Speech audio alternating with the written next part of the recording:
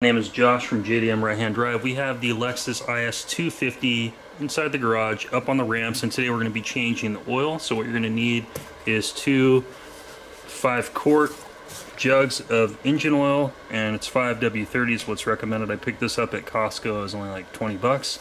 And you're going to need a Lexus or Toyota oil filter replacement. I had to reshoot this video because when I bought the oil and filters and everything, the filter at Walmart was the wrong model number. It was an A1, and that's what it shows in the machine, which I'll put up here on the screen.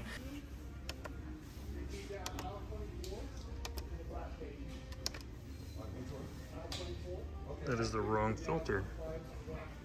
You need an A3, and this is actually a little bit longer. So let's get underneath the car here, and we'll drain the oil. I'll show you guys how to replace the filter, everything that's involved. You need a special tool, which I do have. This guy here, this has got the special attachment to fit over the oil filter cap and remove it. And I ordered this on Amazon. I'll have a link down below in the description. I think it was like 35 bucks. So I called Lexus, and they wanted $300 to do the oil change. And I was able to buy the oil, the filter, which I picked up at Walmart, or you can order it on Amazon, it's less than 10 bucks, and the wrench. So me doing it myself, including buying all the stuff, is about $70 with tax. So not too bad compared to going to the dealership and paying $300. Or I guess I would call it more like the stealership. So if you guys like saving money and DIY oil change, working on your cars and stuff, give this video a thumbs up. I don't have friends. I got family. So let's get underneath the car. So coming underneath the car, we're gonna have to remove this cover here to get access. So a couple of 10 mil bolts, you have 3 of them all the way around. So go ahead and get these loosened up. They're not even really, these are only like finger tight. Whoever did these last didn't even tighten them down all the way.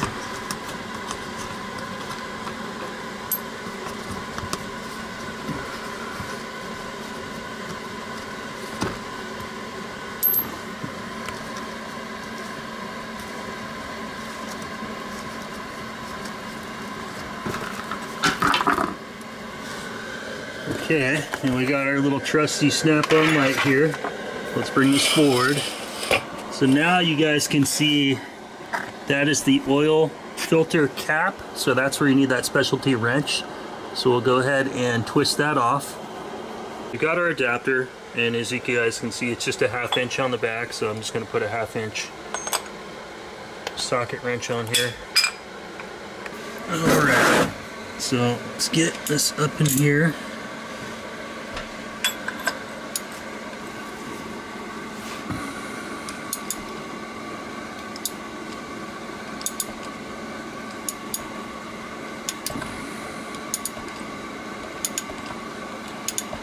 Just trying to get it loose enough here so I can get the filter out. If you guys can hear that noise in the back, I've got a Honeywell heater out here in the garage because it's like less than 30 degrees outside. It's really cold. Well, heater, I will take it out to the garage with me quite a few times if I'm working on cars, getting underneath out here where it's cold and there's no heat out in the garage. And I'm trying to stay as warm as I can out here. But you can see this comes out pretty easy if you have the right tool.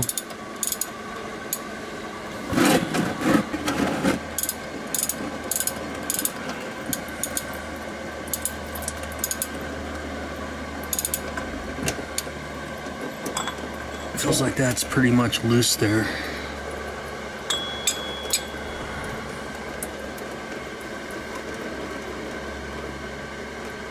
And this oil is pretty warm, because I was just running the engine. Oil has about 7,000 miles on it.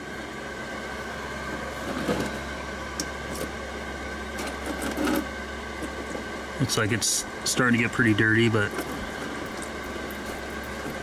alright, so there's your filter assembly right there. So taking a look at this this filter housing, you can see these bottom 2 wider gaps here. There's like little ridges.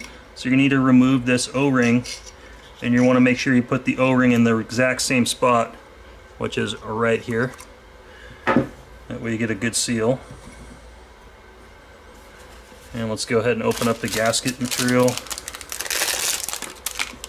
And I've got a little bit of fresh dab of oil on my fingers, so I'm going to rub this all the way around this O-ring, just to make sure that when it's slipping into position against the housing on the car, that it has some lubrication to help it slide so you don't tear that seal. And then we'll just put this right back down onto the filter housing.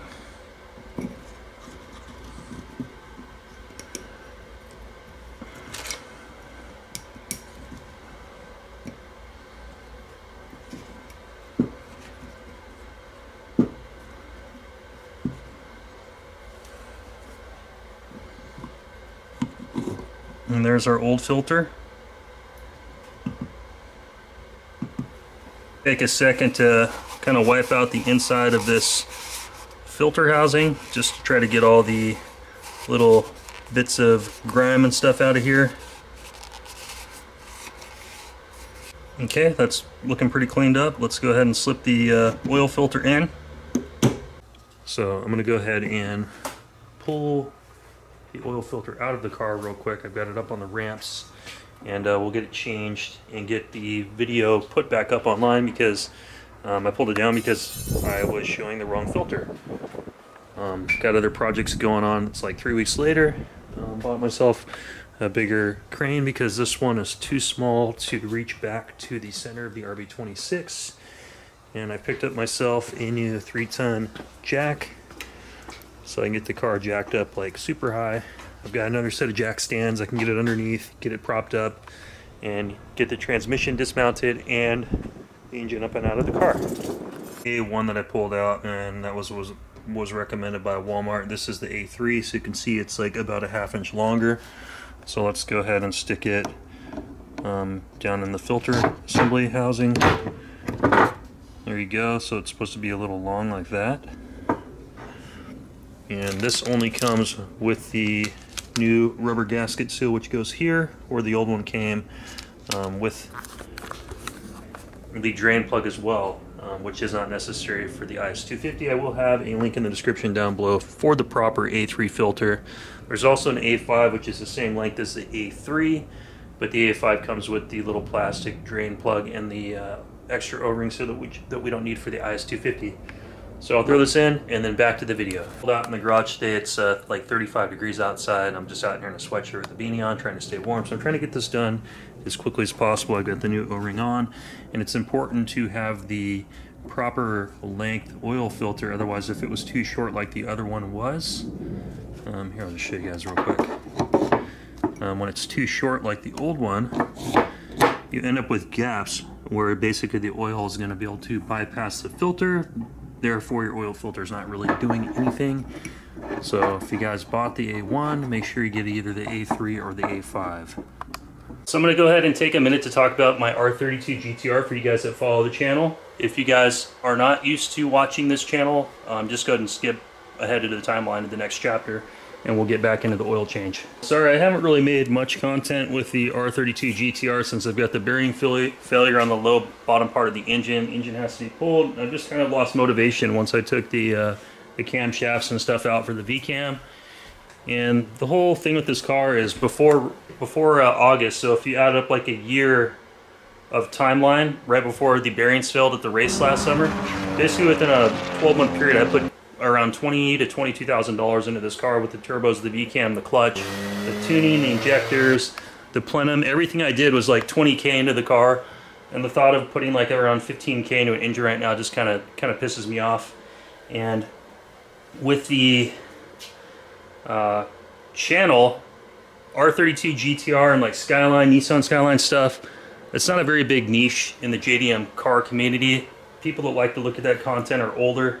YouTube is definitely a younger audience market, so I'm going to most likely buy the 2022 WRX, and I'm going to invest the money that I was going to rebuild the engine right now into the WRX, because I think that's going to grab a much larger audience, and it's going to help me grow my channel, so the ROI, or return on investment, is going to be definitely more substantial than if I was to build the R32 engine. And all those new people and new audiences that are going to be coming to the channel will help pay for the engine costs on this.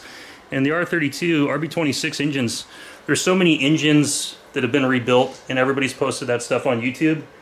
It's just not going to be really anything that's that popular. But I will rebuild it. It's going to probably be, I don't know, 6 months to a year from now. I'm going to let it just kind of sit and chill. There's no rush. I own the car. It's paid for. I've had this car for 5 years. Having it sit for a year and allowing me to kind of just like mentally get prepared for all the money I'm going to end up having to spend on it is kind of where I'm at right now. So that's just kind of a little update on the R32 GTR. Let's get back to the oil change. Let's go ahead and slip this back on.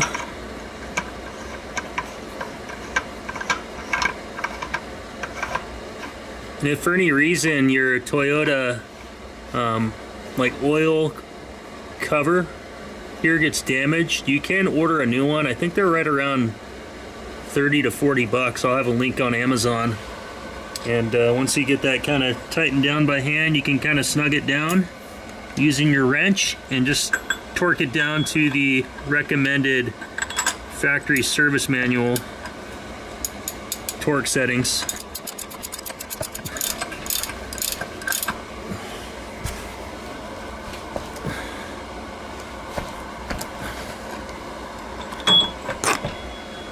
Of the oil fill cap, because that creates basically an opening for the air to pass through. That way the oil can drain out a little bit quicker. Underneath the car, in proximity to where you put the new oil filter in, if you come back just a little bit farther, you've got the whole bottom of your oil pan here, and you got your drain plug on the far side.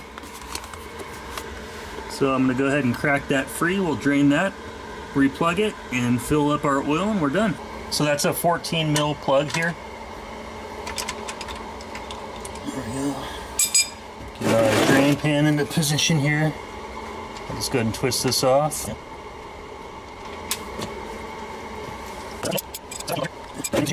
Alright, that's been draining for a while now.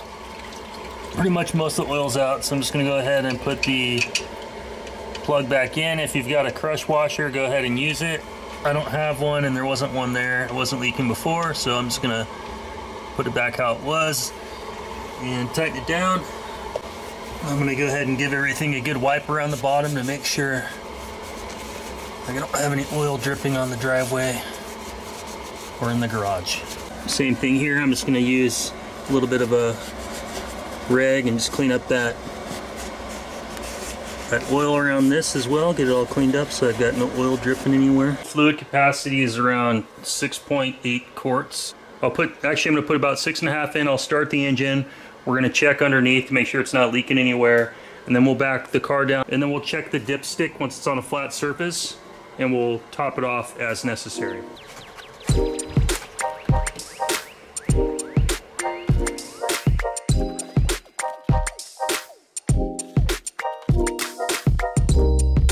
Okay, so I've got about 6.5 quarts in here.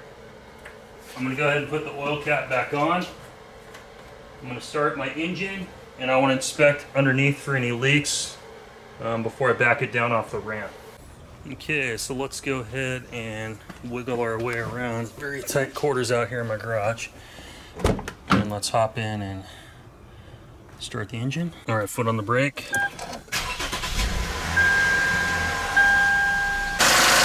Alright, so underneath here, I got no signs of oil leaking here, so that's perfect. Let's take a look at the drain plug. That looks good as well, no leaks, so we are good to go here. You other Lexus owners, that tick sound that you hear, is that just direct injection?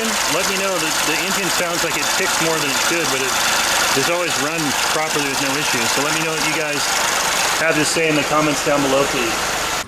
Go ahead and reattach the undercover.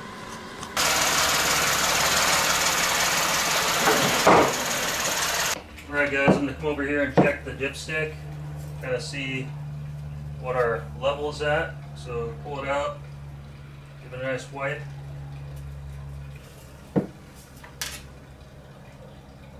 We're pretty darn close here. So I'm going to put a little bit more just to top it off, but it's pretty much almost to the fill line there.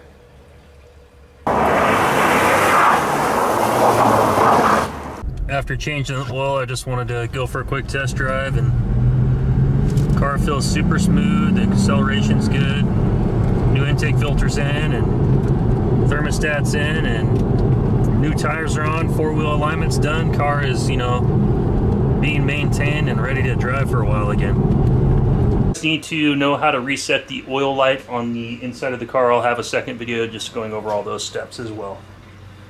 This video helped you if you guys found anything useful out of this. Hopefully you guys can change the oil yourself. It's very simple to do as long as you have a couple of basic tools, and save yourself, you know, 300 bucks. You can do it yourself at home for 70, including all the tools that you'll need. We're all done with our oil change on the 2007 Lexus IS250. This is with the 2.5 liter. The 3.5 liter is the same process. But I hope you guys enjoyed the video. If you did, give me the thumbs up. Like I said, leave me some comments down below. Let me know kind of what you thought about the video, and also with the lifter. Is that like a lifter, not lifter tick, but the direct injection sound of the 2.5 liter. Sylvie, it's just sitting outside in the street while I'm working in the garage. It's super frozen. I just took the IS250 2 discount tire and put some brand new all-season tires on it because this thing's rear-wheel drive and I had absolutely no traction. I almost got stuck in the street just on flat surface with ice. Guys, thanks for watching. Don't forget to like, share, comment, subscribe. I will see you on the next video. Have a good one.